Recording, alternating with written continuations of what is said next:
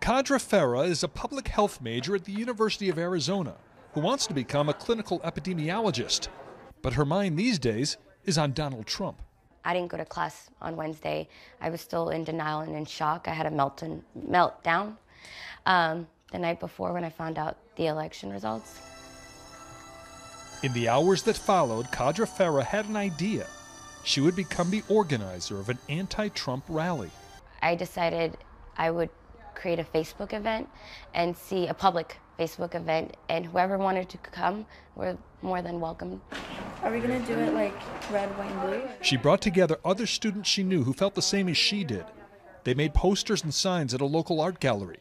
They discussed strategy, coordinated with city and university police. Initially, a handful of people replied on Facebook they would come. Within a few days, the number climbed to over 1,300. I'm very anxious. I'm the first speaker. I'm a very social butterfly. You can ask anyone that knows me. But when it comes to a crowd, I have very bad stage fright. There are a lot of smiles and plenty of laughter here, but it all belies the anger. These are the 6 other people who have been leading the organizational effort with Kadra Farah. Just because, the blanket or the rug was ripped off and, all this hate is out there and it might be more blatant than it's usually been, this is a reminder that we have to keep fighting. Do any of you see anything good about Donald Trump? The only thing good out of this election, him being our president-elect, is that it's really forcing people to come together, especially marginalized people, and form solidarity.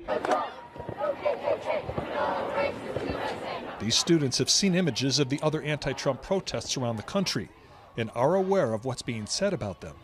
One of the things Donald Trump tweeted recently about demonstrators was that they were, quote, professional protesters. Are any of you professionals? No. We have homework due in the morning. Yes. Any of you getting paid anything to do this? Not at all. I mean, he said during some of his rallies that people get paid $1,500 to disrupt his rally. But have any of you heard from anybody above you who was getting paid to bring you to the rally? No. Everyone?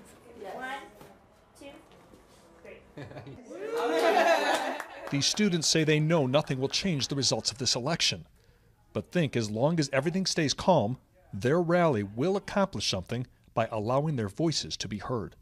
I would say the hardest thing about setting this up is the possibility that it could go left.